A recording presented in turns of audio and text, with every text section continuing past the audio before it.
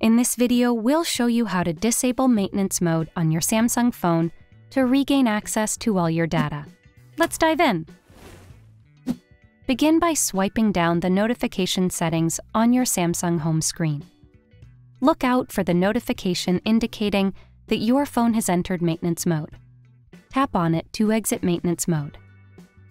Hit the exit button and confirm by selecting Restart to exit. Then verify your identity using your fingerprint, Face ID, or PIN. In case the notification isn't visible for some reason, head over to your phone settings. Scroll down to the bottom of the screen and tap on Device Care. Scroll down again, and in the Additional Care section, tap on Maintenance Mode.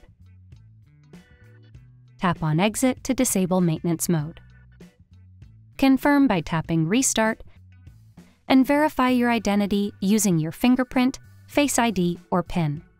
This trick should kick your Samsung device out of maintenance mode. Don't forget to hit that subscribe button and dive into one of these videos for some tech goodness.